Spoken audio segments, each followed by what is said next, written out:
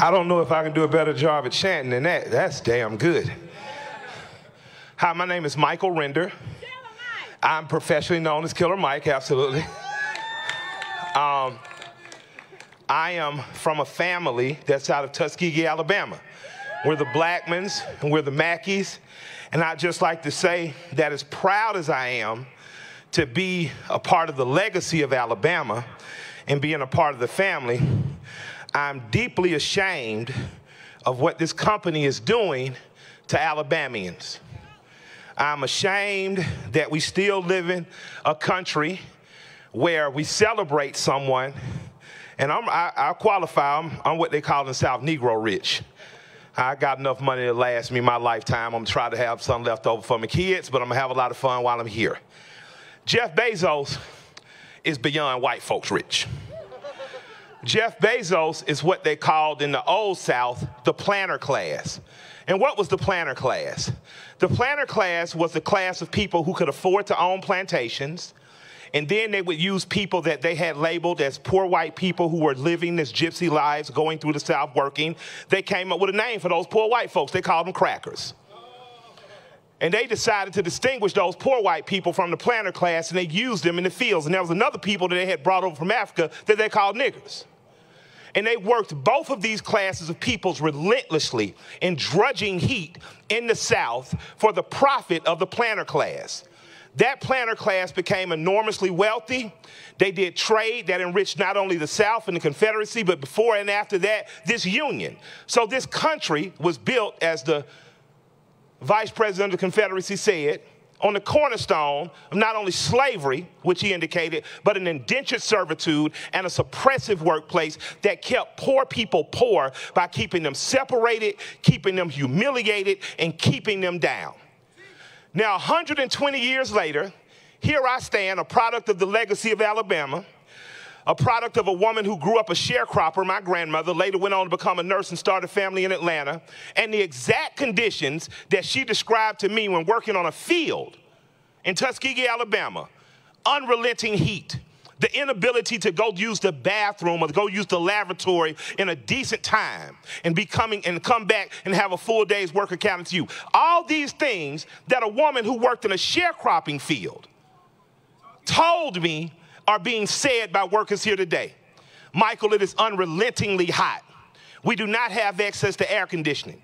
If we get into work 1 minute late, they take an hour of our time off. And in that room is not just people who look like me. In that room is not just people who are black or brown or melanated. In that room is the diaspora that is Alabama. It is the tapestry that is America. It is black, white, woman, man, every other race and ethnic group. And we should be ashamed of ourselves for allowing companies to come in and pillage our people. We should be ashamed of ourselves for allowing our need and want for a package to get there in 2 days to cause a woman with an injured arm to be told by a company, no matter your injury, you can exercise it off. So just think about when your child hurt themselves on a football field or a basketball field. Just think about the asshole coach that says walk it off. Think about being promised better insurance when you come to work for a company, and at the end of the better insurance, you go to the doctor and you still get a bill. Think about a woman having a heart attack and falling out behind you because she's so hot and tired. Think about people that saying it takes me 10 minutes to walk to my car after work. The richest man in the world can't even give us golf carts. We have to walk to our car, and then we sit in our car, and we're so fatigued and we're so tired that we just sit there. Think about an environment where you walk out to the latest rap song because they tell you that's hip. They might play some Cardi B, might play some Run the Jewels, might play some New Lil Baby, as they've worked you like a slave.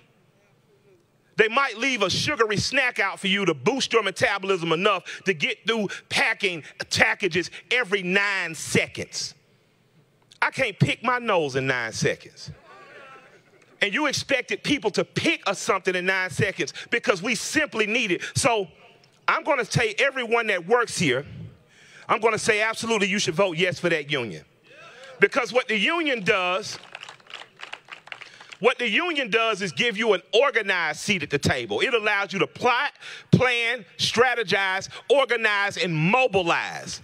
It allows you to say that pay in Alabama should be more than $16 in a warehouse. There's no way we should be seeing below $20. Don't tell me you want to make an economic investment in my community and then you come pay me fast food wages. You don't want an economic investment. You want to use me like an indentured servant to enrich the richest man in the world.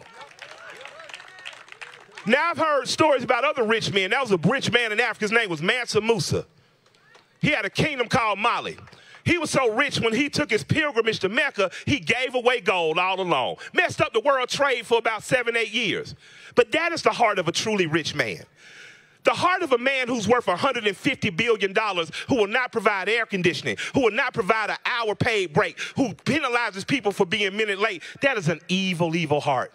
That is a heart filled with greed and contempt for the worker. So on the behalf of the worker, I'm going to surpass their vote because I want their vote to go through. But if it doesn't, I won't be ordering from Amazon again. If that vote does not go through, if these conditions do not improve, then I'll just be walking on out to the store with my mask on.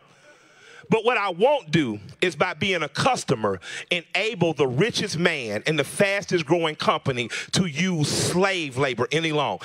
These people have been treated as badly as my grandmother when she sharecropped in this same state. These people have been denied the basic laboratory rights that you would allow any child going to school in an 8-hour day. These people, in the name of the convenience of shit getting dropped at our door, are being used and abused as though they're tools and their life can be thrown away because it's peak season. So what I'm going to tell the public, past the union, past Mr. Bezos, is if they won't treat their people right, who are we if we stand on the side of evil just to get a package to our door 2 days? So I want people after today to take a firm look in the mirror and look at your fellow statespeople, look at your fellow Americans, and I want you to say this to yourself. Them having a master, good or evil, is not worth me getting a package in 2 days at my door. I'm just going to bet a plan and order 2 weeks earlier. But what I'm no longer going to do is support any evil because it's more convenient for me at the expense of these beautiful, wonderful, working their ass off people here in Bessemer, Alabama. I want to tell you, I love you. I want to tell you I respect you. And I'm going to digress right now because there's a great person in our midst. He has been working on this protracted struggle on the behalf of the workers long before I arrived on earth. And I'll be working on this long after he leaves us. And hopefully that's no time soon. I'd like to introduce you guys to Senator from Vermont. Should have been our president and hopefully will be. Senator Bernard Sanders. Please come up and speak to the people today, Sanders.